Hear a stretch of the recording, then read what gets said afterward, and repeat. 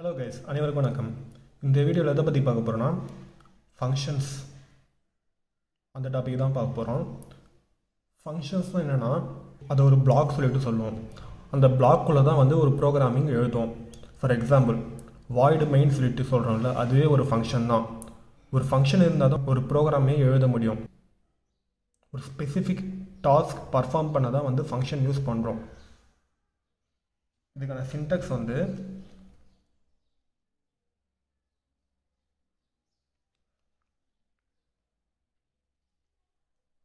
return type,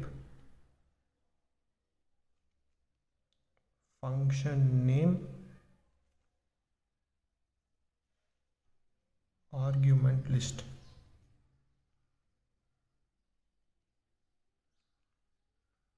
இது வந்து ஃபங்க்ஷனுங்கிறது ஸ்டார்டிங்லேயும் எண்டிங்லேயும் வந்து ஓப்பன் பேரந்தசிஸ் க்ளோஸ் பேரந்தசிஸ் வச்சுட்டு இருக்கும். ஓகேவா? இதுதான் வந்து ஃபங்க்ஷனோட சின்டெக்ஸ். இந்த ரிட்டன் டைப்ஸுங்கிறது இன்ட்டாக இருக்கலாம், ஃப்ளோட்டாக இருக்கலாம், டபுளாக இருக்கலாம், பூலியனாக இருக்கலாம், இல்லைனா void. Into, float, double, Boolean, void இதெல்லாம் வந்து ரிட்டன் டைப். ஃபங்க்ஷன் நேமுங்கிறது நீங்கள் எது வேணாலும் தந்துக்கலாம். ஓகேவா? அதுக்கப்புறமா argument லிஸ்ட்டுங்கிறது example into A into B. இதில் வந்து நீங்கள் எவ்வளோ வேணாலும் பாஸ் பண்ணிக்கலாம். டபுள் C இப்படி இதெல்லாம் வந்து பாஸ் பண்ணுறது தான் வந்து ஆர்குமெண்ட் லிஸ்ட்டு. ஓகேவா? ஆர்குமெண்ட் லிஸ்ட்டுங்கிறது நீங்கள் எத்தனை ஆர்குமெண்ட் லிஸ்ட்டை வேணாலும் பாஸ் பண்ணிக்கலாம். அதுக்கு ஏற்ற மாதிரி அதை கால் பண்ணுற ஃபங்க்ஷன்லேயும் அதுக்கேற்ற மாதிரி ஆர்குமெண்ட்டை நீங்கள் பாஸ் பண்ணணும். இது வந்து என்னென்ன அட்வான்டேஜில் யூஸ் ஆகுதுன்னா மாடுலாரிட்டிங்கிறது நான் இந்த function for example into function into ஏன்னு வச்சுக்கோங்களேன். இதுதான் ஒரு ஃபங்க்ஷன். ஓகேவா? மாடுலாரிட்டிங்கிறது நான் இதை கால் பண்ணணும்னா ஃபங்க்ஷன் 10ன்னு தந்துட்டேன்னா இந்த மாதிரி ஃபங்க்ஷன் நேம் வச்சுட்டு எங்கே இருக்குன்னு சொல்லிட்டு பார்க்கும். ஸோ இங்கே இருக்குது. ஸோ இதை கால் பண்ணும் 10ங்கிற நம்பரில். நான் மறுபடியும் ஃபங்க்ஷன் 20ன்னு சொல்லி நான் இந்த வேல்யூவை சேஞ்ச் பண்ணி தந்தாலும் இந்த வேல்யூ வந்து இந்த ஃபங்க்ஷனில் போயிட்டு உள்ளார என்னென்ன ஆப்ரேஷனுக்கோ நடந்துட்டு மறுபடியும் இந்த இடத்துக்கே வரும். நெக்ஸ்ட்டு ஃபங்க்ஷன் 20ன்னு சொல்லிட்டு எழுதினாலும் மறுபடியும் அந்த இடத்துக்கு போயிட்டு என்னென்ன ஆப்ரேஷன் இருக்கோ அதெல்லாம் நடந்துட்டு மறுபடியும் வந்து இது வரும். ஸோ நம்பர்ஸை வந்து நம்ம வந்து வேறு யூஸ் பண்ணிக்கலாம். அதே மாதிரி ரீயூசபிலிட்டி, இந்த ஃபங்க்ஷனை நம்ம எத்தனை டைம்ஸ் வேணாலும் வந்து கால் பண்ணிக்கலாம். So modularity, reusability. அப்புறமா வந்து ப்ரோக்ராமில் இருக்க பக்ஸை வந்து ஈஸியாக வந்து ஃபைண்ட் பண்ணலாம். எப்படின்னா இப்போ நீங்கள் ஒரு ஃபங்க்ஷனாக வந்து ஒரு ஆப்ரேஷன் எழுதினீங்கன்னா ஃபார் எக்ஸாம்பிள் 2 ஆப்ரேஷனையும் ஒரே ஃபங்க்ஷனில் எழுதியிருந்தால் நான் எல்லாத்தையும் செக் பண்ணணும். இதுவே வந்து இந்த ஃபங்க்ஷனில் மட்டும் நான் கால் பண்ணும்போது எரர் இருந்துச்சுன்னா ஸோ இந்த ஆப்ரேஷனில் இந்த ஃபங்க்ஷனுக்குள்ளே எந்த எரர் இருக்கோ அதை வந்து ஈஸியாக நீங்கள் வந்து ரெக்கவர் பண்ணிடலாம். ஸோ வந்து டீபக்கை வந்து ஈஸியாக வந்து ஃபைண்ட் பண்ணலாம். இப்போது ஃபங்க்ஷன்ஸோட டைப்ஸ் பார்க்கலாம். இது வந்து 4 டைப்ஸாக பிரிச்சுருக்காங்க. ஓகேவா? ஃபஸ்ட்டு டைப் என்னென்னா வந்து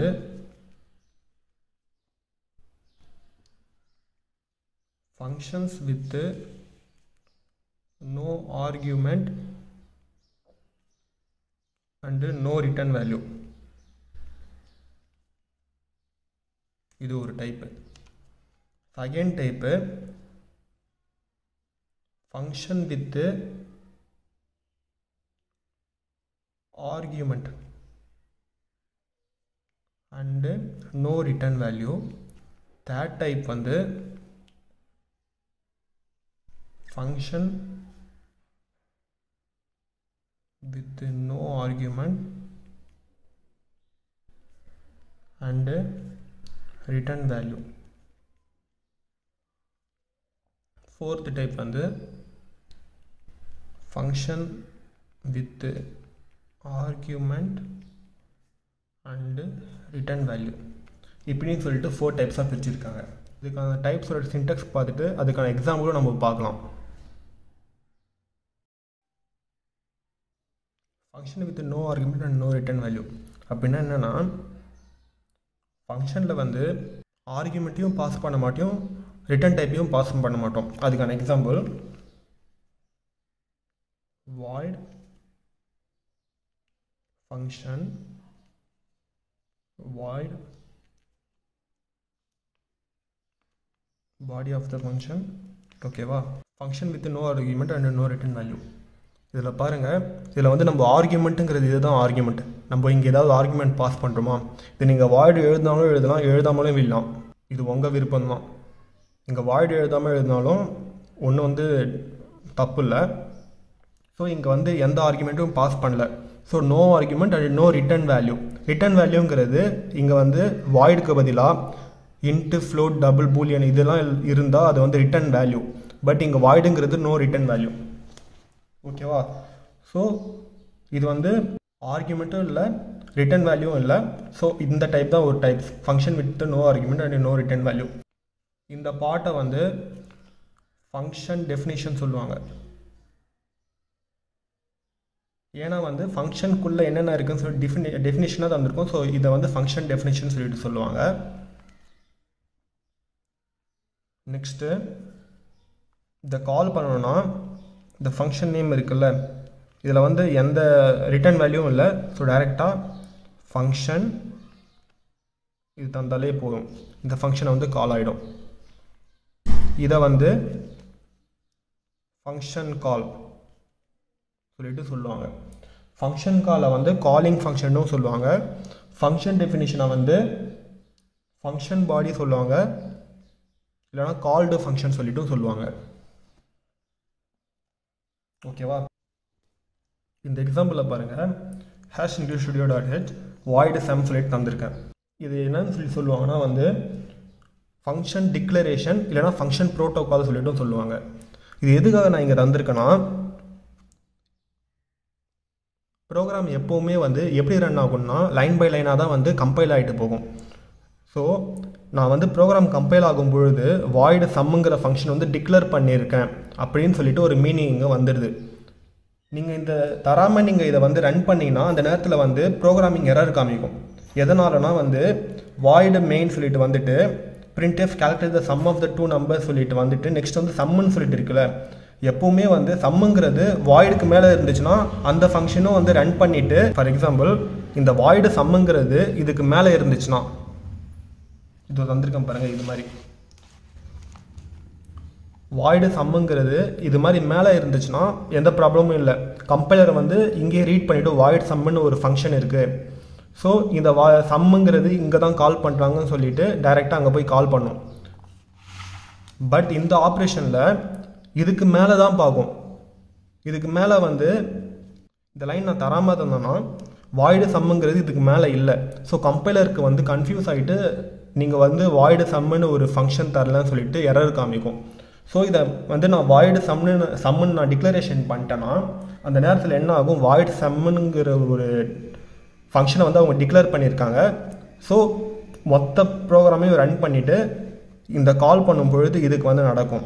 ஸோ இந்த இடத்துல வந்து நான் வந்து எந்த ஆர்குமெண்ட்டும் தரல, அதே மாதிரி ரிட்டன் டைப்பும் தரல.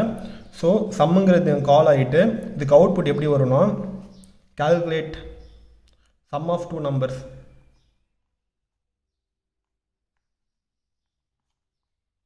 சொல்லிட்டு எழுதிட்டு இங்கே கால் ஆகிட்டு இங்கேயே வந்து நான் 2 வேரியபிள்ஸ் தரேன். ஸோ என்டர் டூ நம்பர்ஸ் நான் வந்து ஸ்கேன்எஃப் மூலியமாக 10, 20 வாங்கினேன்னா அவுட்புட் வந்து சம் இஸ் 13 சொல்லிட்டு வந்துடும்.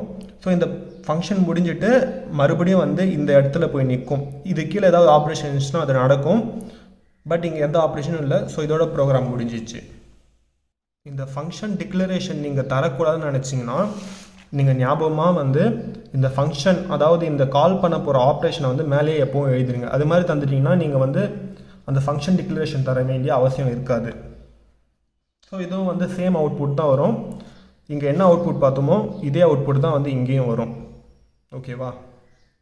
நெக்ஸ்ட்டு வந்து function with no argument return வேல்யூன்னு சொல்கிறாங்க. Function with no argument return value அப்படின்னா ஆர்குமெண்ட் எதுவும் பாஸ் பண்ண மாட்டோம், so void but function with no argument but return value ஏதோ பாஸ் பண்ணணும். ஸோ நான் எனக்கு எக்ஸாம்பிளாக இன்ட்டுன்னு சொல்லிட்டு எடுத்துக்கிறேன். இங்கே இன்ட்டுன்னு நீங்கள் தந்துட்டா அதுக்கு வந்து கண்டிப்பாக வந்து ரிட்டன் வேல்யூ வந்து நீங்கள் பாஸ் பண்ணணும். So return 0வாவது தந்துடணும். இல்லைனா வந்து நீங்கள் ஏதாவது இங்கே ஆப்ரேஷன் பண்ணுற மாதிரி இருந்தீங்கன்னா அந்த ஆப்ரேஷனில் எதை நீங்கள் பாஸ் பண்ணுறீங்களோ அதை வந்து நீங்கள் பாஸ் பண்ணணும். இதை கால் பண்ணால் ரிட்டன் டைப் இருக்குல்ல, ஸோ நான் கம்பல்சரி இன்ட்டு ஏதோ ஒரு வேரியபிள் தந்துட்டு n ஈக்குவல் டு ஃபங்க்ஷன், இதில் பேராமீட்டர்ஸ் ஒன்றுமே இல்லை. ஸோ இப்படி தந்துட்டால் போதும். இது மாதிரி தந்துட்டிங்கன்னா வந்து இது கால் ஆகும். ஸோ இதில் வந்து ரிட்டன் ஆகிற வேல்யூ நீங்கள் இங்கே 5 ரிட்டன் 5 சொல்லிட்டு தந்துட்டிங்கன்னா இந்த 5ங்கிற வேல்யூ இதில் வந்து ஸ்டோர் ஆகிடும். இதுக்கான எக்ஸாம்பிள் இப்போ பார்க்கலாம். செகண்ட் எக்ஸாம்பிள் பார்த்தோம்ல, ஸோ அதுக்கு புரிய வைக்கிற மாதிரி ஒரு ப்ரோக்ராம் எழுதி வச்சுருக்கேன். இங்கே வந்து ஆர்குமெண்ட் எதுவுமே இல்லை, பட் ரிட்டன் வேல்யூ மட்டும் இருக்குது. So into some no argument இல்லாமல் ப்ராக்கெட் போட்டு வச்சுட்டேன். இங்கே நீங்கள் வாய்ட் போட்டாலும் ப்ராப்ளம் ஒன்றும் இல்லை. ஸோ வாய்ட் மெயின் ஃபங்க்ஷனுக்குள்ளே இந்த டிக்ளரேஷன் பண்ணிட்டேன்.